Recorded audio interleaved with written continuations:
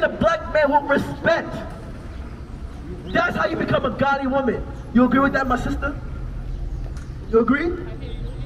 Come on, just stay for a couple. Stay for a couple. Because what we're teaching is that the Bible has a solution for everything. Right. The Bible has a solution for single-parent households, baby mamas all over the place, baby fathers, men don't want to take care of their women. Women want to bark up against the man. Right. The Bible has all the solutions for that. We think it's just a slave master book. It's not a slave master book. It's not a fairy tale book. Right. This is truth. This is order. That's right. This is what's going to fix the black community. This is the one thing that all our leaders lacked. Right. Malcolm X, Marcus Garvey, Martin Luther King. The one thing that they lacked was the truth of the Bible. That's right. But guess what? Being that we're speaking the truth now, the Holy Spirit came upon us, and guess what? We're going to fix up the black community right before the oppressor's eyes. That's right. You understand that, my sisters? Will read that. Read from the top. 1 Timothy chapter 2 and verse 9. So now this is a New Testament, right? We're reading the New Testament. Read on. And like manner also. And like manner also. That women. So it's not talking about all women. It's talking about a particular nation of women. Right. Blacks and Hispanics. All you see on this sign right here. So read that again. And like men also, that women adorn themselves. The Judite woman, the Benjamite woman, the Levite woman, the Ephraimite woman, that women of the nation of Israel do what?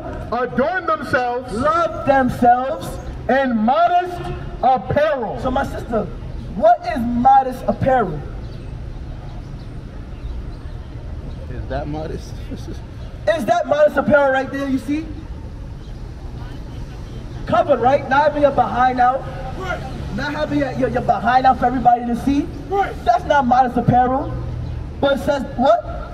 That women adorn themselves in modest apparel. But God says the woman must adorn themselves in modest apparel. So for example, my sister, what you're wearing is not modest apparel. That means modest apparel, you gotta be covered up. Like you can't be showing your legs, you can't be showing your thighs, you can't be showing your behind, your breasts. That's not modest apparel. And guess what? That simple law right there will fix so much in the black community. Right. Because what are men gonna lust after? Because men usually lust after what? The body. That's right. And guess what? Because they only want your body, they don't want to take care of you. When they breed you with a baby, they don't want to take care of that baby. Right. They on to the next woman, and the next one, and the next one. And guess what? That goes on for generations. This is why, you see today, this is why we're like this today. Right. This is why the black community is in shambles. That's right. Today. Because of this law right here. And this law right here is not just the black man, it's also the black woman. The black woman got to take accountability as well, because he's supposed to be a support to the black man. That's right. And all that he does. What do you think the white woman do? The white woman supports the white man in everything that they do. Right. So it's time for the black woman to what? To be in her rightful God-given role. That's all right. So keep reading. And sobriety. With shamefacedness. With shamefacedness. Now, my sister, what is shamefacedness? You don't know what shamefacedness is? All right, I'm going to give you an example. Give me Proverbs 9, verse 13. Yes, sir. Give me Proverbs 9, verse 13. So, I'm going to give you a scripture right here. And I want to see if you can put it together. If this is shamefaced or not. Read that. 9:13. Proverbs chapter 9 and verse 13. A foolish woman is clamorous. Is what? Clamorous. Read on. She is simple and knoweth nothing. So clamorous is like, it's being loud, disrespectful. It's a shit. If God said for the woman to be godly, are they supposed to be loud and disrespectful? So what is shamefacedness? Exactly. Being respectful. Being quiet. Humble, exactly. That's not right. barking up against the man. But what do you see? You see the woman going up against the man that provides for you. The reason why you got a roof over your head is because of him. And even if you might have a better job than him, he's still the man of the household. Bring it out. But black women don't understand that. The white woman understands that perfectly. But how come we as a nation of people, don't understand that. That's true too. But that don't mean you move from your role as a woman. Bring it out.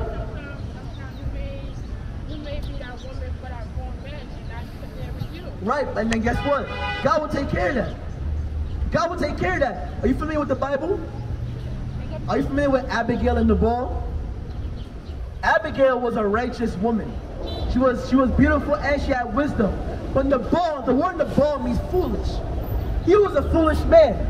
But that don't mean Abigail moved from her God-given role as a wife to him, even though he's a foolish man. And what happened? God eventually dealt with him. Bring it out. God eventually put him to death. So, just because you might be with a bad man, don't mean God's not going to deal with it. But you got to make sure that you are doing what you're doing as a woman to what? To still obey that man. Give me 1 Peter 3 verse 1. Watch it, because the Bible has everything, sister. All your questions, come forth with all your questions. The Bible's going to answer it. All right? Read that. The book of 1 Peter, chapter 3 and verse 1. Likewise, ye wives. Likewise. So why does it say likewise? Give me chapter 2, I think it's verse 11 or 17. Why does the Bible start off with likewise? 2:17, that's what I want. Verse 18. Verse 18. 1 Peter chapter 2 and 18. Servants, be subject to your masters. So these servants are referring to our own people. For example, if a brother is poor, right? And I have a house, and I say, look, yo, you need to get yourself together. You could work for me until you get yourself together. That's the servants and the masters. I'm not talking about the white man and slaves. That's not what it's talking about. The white man taught it like that to manipulate us, but that's not what it's talking about. Just like a home attendant, you might have a home attendant or a maid. It's the same thing. So read that. Servants, be subject to your masters with all fear. Not only to the good and gentle. So some servants are going to have good and gentle bosses or masters, right? A brother might be good and gentle, right? Read on. But not only to the good and gentle, but also to the froward. But also to those that's rough, that deal with you harshly. You still got to obey that master. So now go to chapter 3 and 1. 1 Peter chapter 3 verse 1. Likewise, ye wives. So it says likewise who? Ye wives. So what is it comparing from what we read before to a wife? The husband is her who? Huh? Her master. Bring it out. Her Lord. Her Christ. Her man. So that's why it says likewise, meaning what? Likewise, you women, you're going to have, some of you women going to have a good husband, a good and gentle husband. Some of you are going to have a husband that may deal with you a little harshly, but you still got to obey him. Keep reading.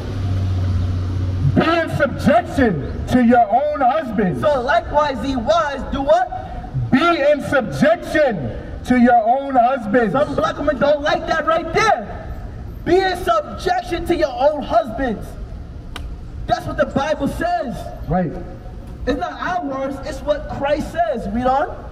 That if any obey not the word. So you may have a husband that doesn't obey the word of God. Read on. They also may without the word. Meaning they may also, your husband may also be without the word of God. Be won by the conversation. Be won over. Be won over. He could be converted to the word of God by who? By the conversation of the wives. So you play a role in that too. Even if he is not obeying the word of God, you have to play your role as a wife. And do what? Read that part again. Be won over by the conversation of the wives. The conversation of the woman. And how you have to be? Humble, respectful, shamefaced, submissive. Even though he may not know the word, that's how you still gotta be. So even you might have, even though the man's not doing what he's doing, that don't mean black women gotta now move away from their God-given role. Right. Can't do that. That's out of order. Keep reading. While they behold your chaste conversation. While your husband behold how you're speaking to him, how you treated him, like, damn, she never treat me like this. Read on. Coupled with fear. Whose adorning, let it not be that outward adorning of plaiting the hair and the wearing of gold. So now a lot of women, they like to adorn themselves with all the jewelry, everything. But inside your mind is filthy. Inside your mind is filthy. You got a whole bunch of evil in your mind, but yet you want to adorn yourself with all these beautiful things. God, Christ says, don't let your main focus be your outward appearance of plaiting of your hair, the jewelry, but what? But let it be the hidden man of the heart, and that which is not corruptible, even the ornament of a meek, of a who? A meek and quiet spirit. My sister, do you see meek and quiet black women in an abundance in today's age? If you was to put a percentage of meek and quiet, submissive black women today, what would be your percentage?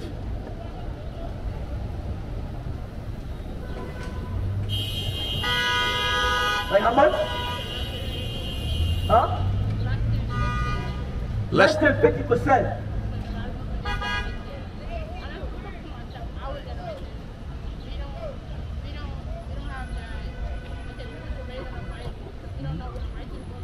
Right. You don't know what a wise woman is. You don't know how to be a wife yourself. So it's like, we think, oh man, they're not here, they're not here, they're not nails done. It's like, they're gonna attract men. But like you said, it's attracting them all. Exactly. So it's like, we gotta get back to the Bible. We gotta get back to the reference. The word is everything. Right. Exactly. You spoke very well. Exactly. Because watch this. Give me what's that say? Sirach chapter 13 and verse 15. Because you just said that because of the way women dress, they're gonna attract certain types of men. That's according to the Bible as well. Watch this. Sirach chapter 13 and verse 15. Every beast loveth his life. Every beast, so every animal loves its life, right? Read on. And every man loveth his neighbor. Every man loveth his neighbor. Read on. All flesh consorteth according to kind. All flesh consorteth according to their kind. Read on. And a man will cleave to his like. A man will cleave to his like. So if a man like hoes, guess what? If a woman dressed like one, he is going to what? Be attracted by that. And that's who you're gonna attract. So if you dress covered up, if you dress modestly, who are you gonna attract? Man that has some sort of a right mindset and that has morals. You understand? Of course. Give me Deuteronomy 22 and 5. Of course. Deuteronomy chapter 22 verse 5. Yes, sir. So this is the law right here. Deuteronomy chapter 22 and verse 5.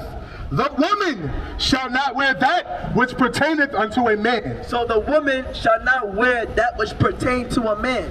What do men wear that women are not supposed to wear?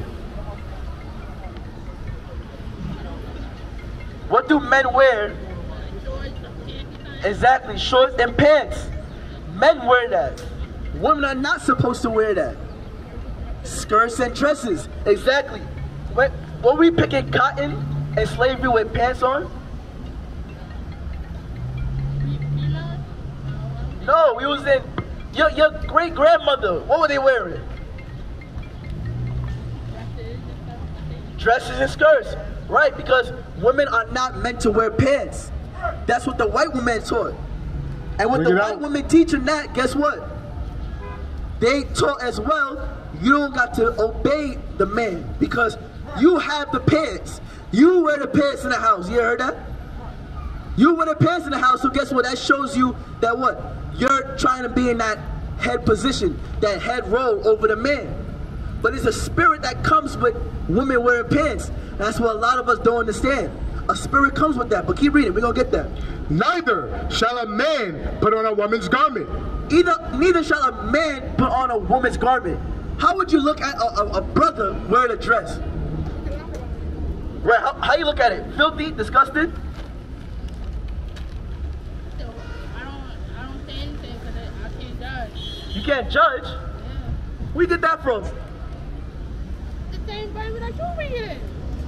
Okay, all right, let me ask you a question. Because I said that, remember I said earlier, you can't dress immodest, right? Was I just judging you? I was. So, But I didn't feel that way. exactly. You going back in the Bible, and me, I'm a religious person, so I understand. Right, so I'm not gonna say, oh my God, you coming after me. I understand because I know what's in the right, Bible. exactly. So it's the same thing. But people don't, I don't think men be reading the Bible for real, because they don't know what they be doing. No, I know, but it's the same thing with what the Bible. It's what the Bible said. Men are not supposed to wear dresses. That's right. It's judging, but it's not me coming at you. It's what the Bible says. That's right. I'm just reading the Bible and explaining it. But at the end of the day, it's God's word. Right. And God, you know what people say? Only God could judge you. Right, God is judging you because what? It's His word. That's right. That's it. So read that part again. Neither shall a man put on a woman's garments. Why? For all that do so are abomination unto the Lord thy God. God just said, listen, if a woman wear pants, if a man wear dress, it's an abomination to me. I don't like it. Bring it out. And you want to know, how God feels about that? Give me Sirach 15. 15 verse, what's that, 13? 15 verse 13. Sirach chapter 15 and verse 13. The Lord hateth all abomination. The Lord hateth what? All abomination. So, when it said before, all that do so is abomination to God, how does God feel about abominations? The Lord hateth all abomination. That's what the Bible says. Destroy a whole city for it. Yeah? Destroy a whole city for it. That's right. Exactly. He destroyed Sodom and Gomorrah. And guess what? We're in Sodom and Gomorrah today. It's the same thing today. Pride Month. They're teaching transgender pride in the school system. It's the same thing today. So what happened to Sodom and Gomorrah? It got rained down with fire and brimstone. That's right. So what do you think is going to happen today? The same exact thing. You think nuclear missiles are being built for no reason? You think Palestine, the land of the Israelis, Russia, China, Iran, you think they got nuclear missiles for no reason? It's to blow this place off the face of the earth. That's right. And all the works therein, every works in this society, in this world, in America, South America, North America, is going to be destroyed. And that's why we're out here. We're out here to give warning. We're out here to, we're out here to say, give me Ezekiel 3 verse 17. We out here to save souls. Right. And whoever listens, all praises. Whoever don't, your judgment is waiting. That's it. Judgment day is the day of the Lord. It's the day when this world is destroyed. That's judgment day. And where are you going to be in that day? Black woman, black man, where are you going to be in that day? Are you going to be smoking weed? Bring it out. You're going to be sexing all over the place? Bring it out. Let's keep, read that. Ezekiel chapter 3 and verse 17. Son of man, I have made thee a watchman. So God has made the black man a watchman. That's who we are. We are the watchmen for the people. Right. That's why we're supposed to be governing our communities. Because we are the watchmen. Read that. Unto the house of Israel. Unto the black Native Americans. We are the watchmen for y'all. Read on. Therefore, hear the word at my mouth and give them warning from me. And give the people warning. Give my people warning from God, from His word. Read on. When I say unto the wicked, thou shalt surely die. That's what the Bible says. All the Israelites that's in sin, that's in wickedness, they shall surely die. Shall surely die. When has God ever said something and did not happen? Everything that God said happened. That's right. Everything He said happened. He told Noah, listen, I'm about to flood this whole world. I'm about to destroy this whole world. You better build that ark. And what happened? It happened. Exactly. God told Lot, listen, you better get your family out of here because I'm about to destroy this place. Did it happen? It happened. What is a nation? Nation is family. Nation is community. Nation is men leading by example. Nation is women's support. Nation is children with